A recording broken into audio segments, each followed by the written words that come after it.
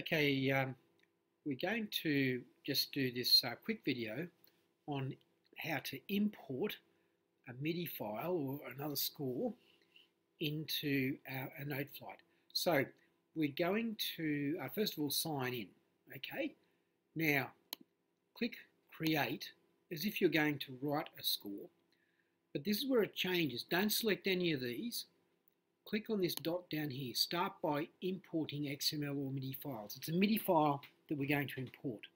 Okay, choose files, and I've already put it in my downloads folder. Okay, but you will have downloaded it from Google Classroom and then put it on your desktop or wherever on your computer and find the file Chasing Cars Chord Progression.mid. It's a MIDI file, so it's got musical information in it. Open, and we want to create parts from tracks. Quantization, just leave that at auto. Okay, and here we go.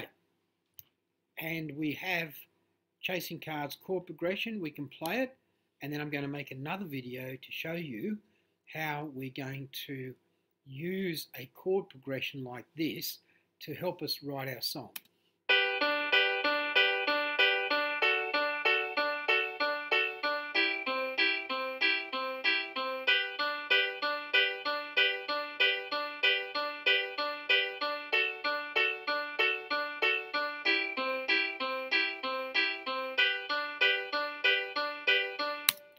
Okay, in my next video, we're going to look at how we can add a melody to that, our own melody, bass line, drum kit, and then we're going to put it into GarageBand to record our vocals.